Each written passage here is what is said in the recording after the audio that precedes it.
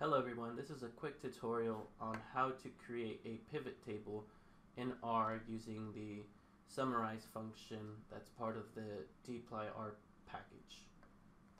Alright, so the first thing we're going to do is, if you haven't installed Dplyr, go ahead and type in install packages and type in Dplyr, and by running this script, it will automatically install Dplyr for you. I already have Dplyr installed, so I won't do that.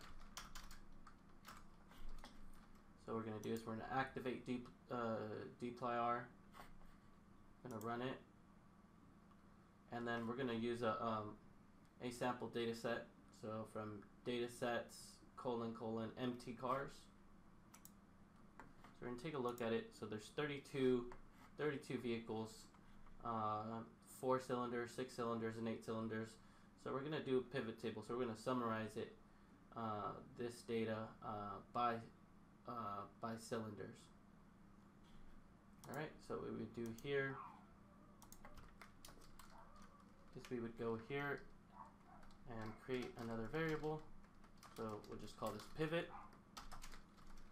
and then we'll call cars, which is the data set. And then the first thing you need to do is you need to do a group by. So group underscore by, and we're going to group by cylinders.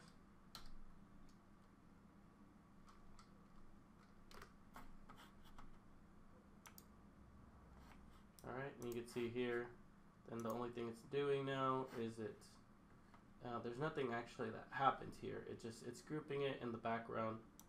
So let's go ahead and add another pipe, do summarize, and first we want to summarize total cars, right, that are in the data set for each cylinder. So we could just do total cars equals, and then just to get the count, it'd just be end, open and close parentheses, and then we do a comma. We could do, maybe we want the average miles per gallon, so we'll say average mpg equals to, so I know if we could go back here, we're going to want horsepower and miles per gallon, so we can see it's mpg and HP. So you go the mean, which is the average, mpg, and another comma, and we do average HP, horsepower. You can name these columns whatever you want.